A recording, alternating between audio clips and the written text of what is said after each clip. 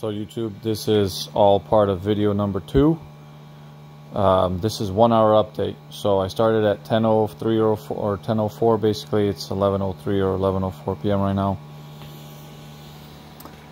We're gonna go through some parameters here. So everything's still working, no error codes. It's set to 86 degrees. The little light's off, the preheat light.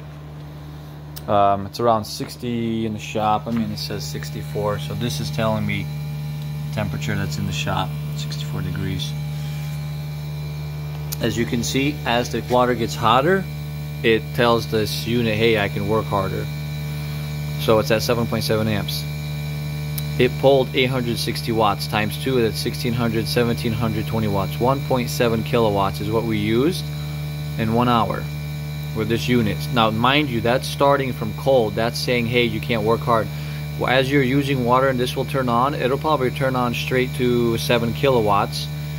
And work from there, work from 7 to 8.7. So you'll pull maybe 2 or 2.2 kilowatts an hour in your general water heater turning on, saying turn on because I gotta pump the temperature. Now, as for performance, what I'm gonna do is I'm gonna show you this, the temperature sensor. Watch, grab it on my finger. I'll jump up to, like, I mean, if your fingers aren't too warm, if I put it in my mouth, it goes up to like 95 degrees. Piece of foam, so my fingers don't burn off. I'm going to show you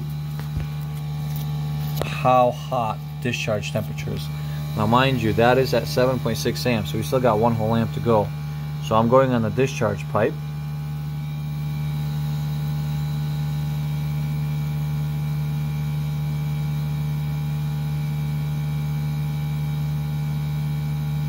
(150 degrees).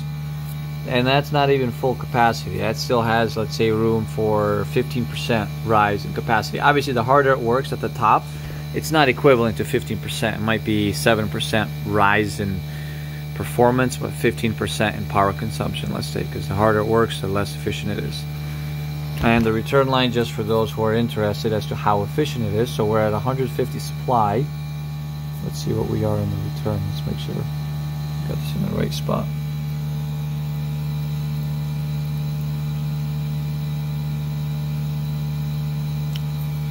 .45-degree change in temperature. So starting at 150, returning at 105. Now, just for comparison, I checked my pipes on my GE heat pump water heater. It's about the same thing. It'll run up to about 145, and it'll return at around, it depends on how warm it is in the house, around a 40-50 degree drop as well. So the coefficient of performance for the coil releasing its temperature is very good. Now,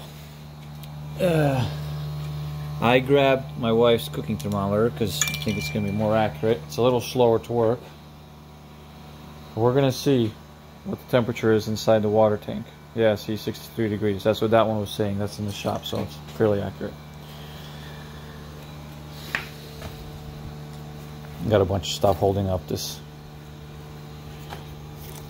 bubble wrap. So this is 1 hour in, starting from a completely cold tank. Look at that. It's even bubbling.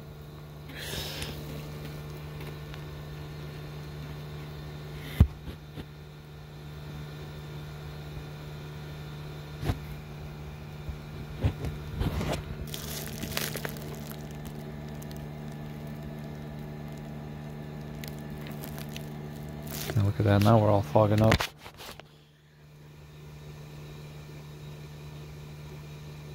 So it's climbing slow, but let's say it's going to get to 123 degrees. Now, like I said, that coil starts around a third way down. So it's the same temperature here. Literally, that water is ready to pour out of here, as it is here. I checked it with my other thermometer that I can push all the way down. So half the tank is 120 degrees. I just drained some water. I went home from my water heater, heat pump water heater, that's set into heat pump only mode. Now, I'm not saying electric. Electric will kick on both elements. Heat pump only mode, it only heats, with the coil. And I drained the water. It's about 75 degrees on the bottom. Now, my wife is doing some dishes, so whatever. Let's say it's not fully heated. So let's drain some water out of here and see I mean, I need to find a cup. This thermometer is slow, so I'm not going to use it. I'm going to use this thermometer. It's much quicker to react. So what I'm going to do, I'm going to dump this water out. It's already here.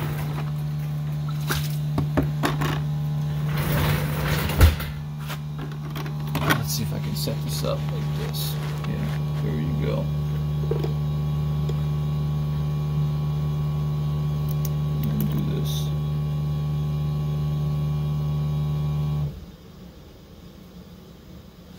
Look at that.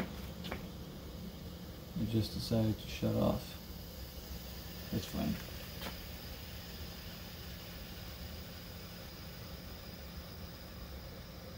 Oh, you know why?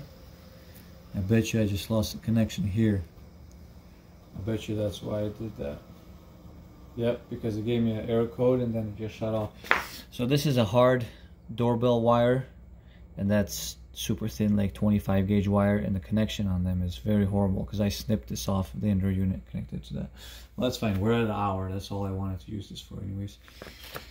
So we're at 65 degrees, as you can see. What I'm going to do right now is I'm going to drain some water. And I'm going to put this right into where it's draining out of. So this is the bottom of the tank when the mid to upper level is 120 degrees. We're going to check it as it's pouring out. I think it's not going to be too hot. It's probably going to be 80 degrees, if that.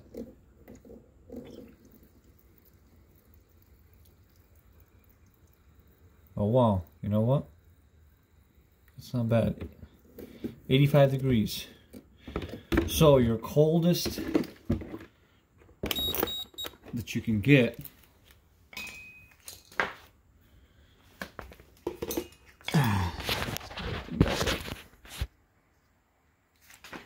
is still 85 degrees on the bottom when you're 122 degrees on the top.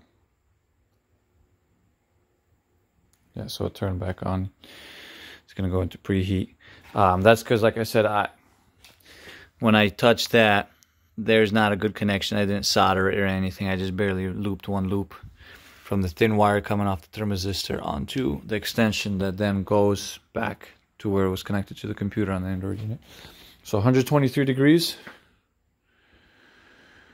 and 85 degrees. Now, mind you, your hot water, pulls from around here. I think I'm actually going to snip it and let it pull from the top. Why? Because I looked at dissections of heat pump water heaters, and that's what they do.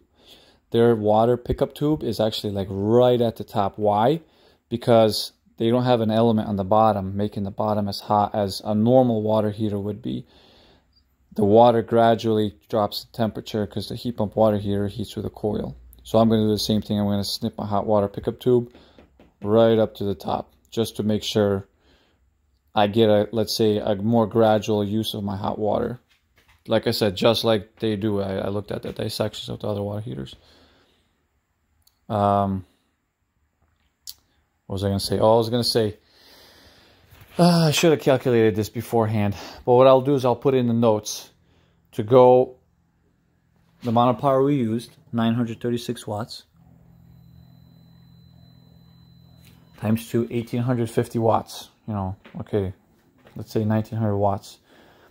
And we went from 56 degrees to 122 degrees in 1 hour. Yeah, it's powering back up. And I will put in the notes of how much power that's equivalent to, as to just putting it in equation. 70 gallons and that much of a temperature rise, how much kilowatts.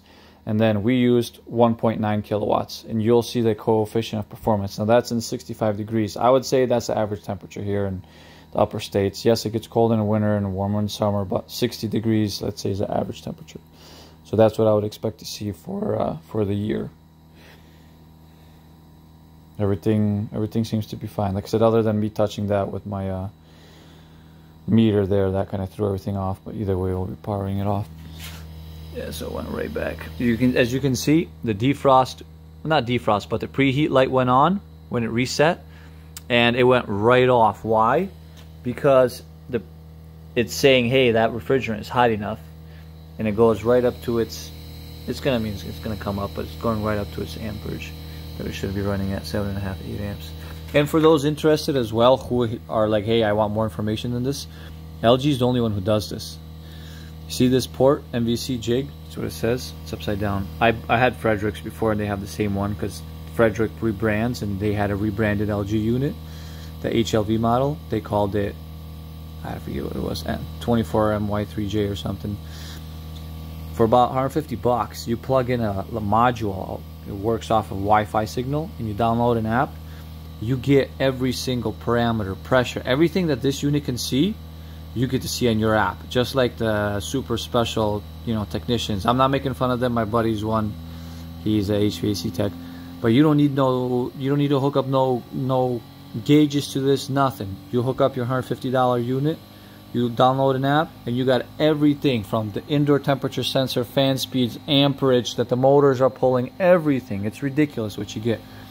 So I'll probably be buying that just to get an idea. It shows you graphs of how your power usage is, just to get a better idea of how everything's working. But guess I'll power it off. I'm done doing my test for now. So I'll do I guess my usage versus the normal usage that this sort of took in to raise the temperature. In the notes, I'm interested to see what it would be myself.